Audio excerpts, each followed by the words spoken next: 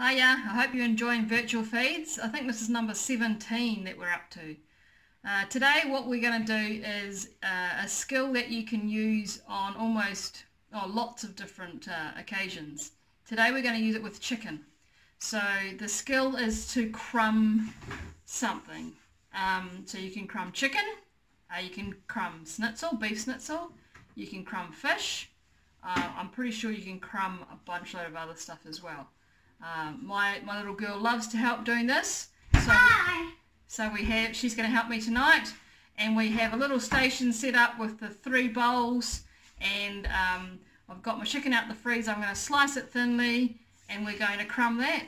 We're going to do some potatoes in the oven as well. I think the name for them is Hasselback potatoes, but we just call them Tumeric potatoes because we add turmeric to them.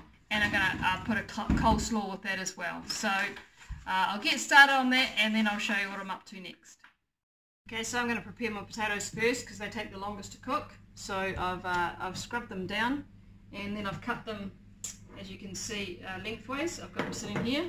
I've also got my pan here for the oven, and I'm going to put a couple of tablespoons of coconut oil in there and set that in the oven to melt. And then I'll show you what I'm going to do with the spuds. Okay, so I've got the oil in the oven melting, and then what I do with these is I just grab them like this, and I just score them going that way, and then I score them going that way. And I'll do all of these, and then I'll show you what I do once they're done.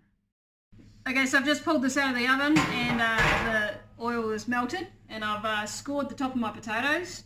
I'm going to put them all upside down in here.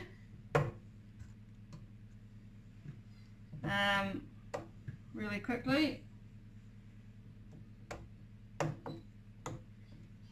And then, the only reason why I'm putting them upside down like this is I'm not going to cook them like that, they'll just stick to the bottom. Is just to get the oil on that side. Then I'll turn them all over, and then I'm going to sprinkle them with salt, and then I'm going to sprinkle them with turmeric, and then I'll put them back in the oven. So I'll do that, and then I'll show you what they look like. So I'll sprinkle these with salt, and then I'm going to just grate this turmeric. If you just got turmeric powder, that's absolutely fine. Just grate this over here, much or as little as you like. Turmeric's really good for inflammation. I try and use it in my cooking every day or every second day. And then these will just go into the oven at 220 or 200 for about 40 minutes or so. You don't need to turn them. These just come out looking really crisp and golden and delicious. We're ready to go with our chicken schnitzel, or crumbing our chicken. I have Gabby's here to help me. I've cut the chicken up into quite thin pieces. This is only one chicken breast. We're trying to have not as much meat, so you can have as much as you guys want if you wanted to, but we're trying to go on a little bit less, so that's why we've just got one breast between the 3 of us. So here's our production line over here. We've got 3 bowls and a plate. In this first bowl we'll put a couple of tablespoons of flour. In this one here, Gabby's going to crack an egg. And in this last one we'll tip some breadcrumbs. I also put a little bit of salt, and I love Moroccan seasoning with my chicken. So I'm going to put a little bit of that in there as well and stir it around.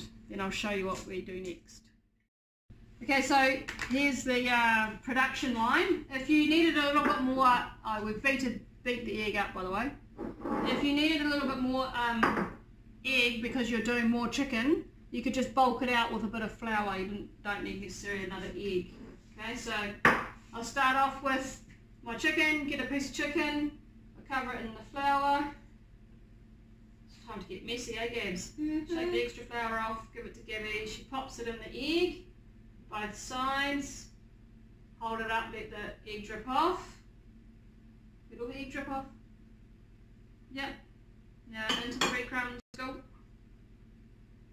That'll do. Don't want egg all over the kitchen. And onto the plate. Beautiful. So there's our first one done. And then we're going to do the rest, and then we'll shallow fry these. So now that we're done, it didn't take very long. Now we're gonna cook it, and just before dinner, and we're going to. Cool, awesome. Thank you so much. So Gabby did most of this. How long did it take you, Gabby? Not that long.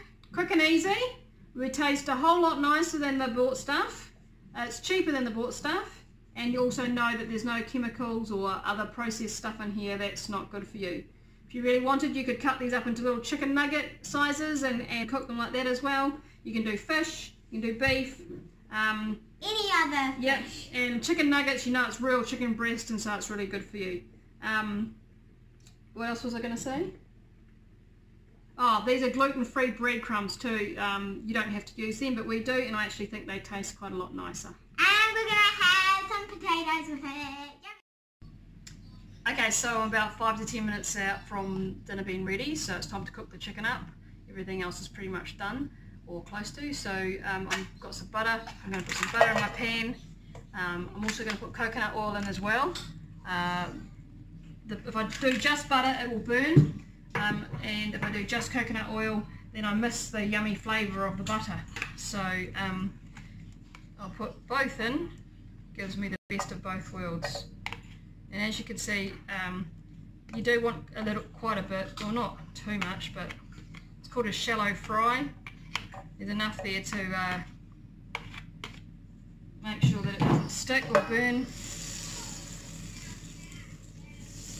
And these won't take very long at all, basically a couple of minutes on either side, because I've cut them really thinly. So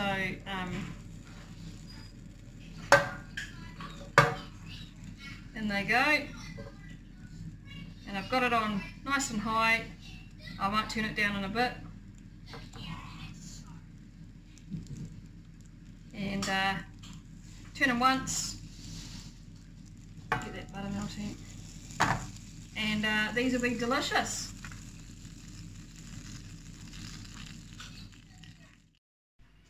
Okay, so here are my chicken pieces, all lovely golden brown, ready to serve. My potatoes are coming out of the oven as well, looking fantastic. They're all ready to serve. So I'll serve them up on a plate with my coleslaw, which I have here, and dinner is done for tonight.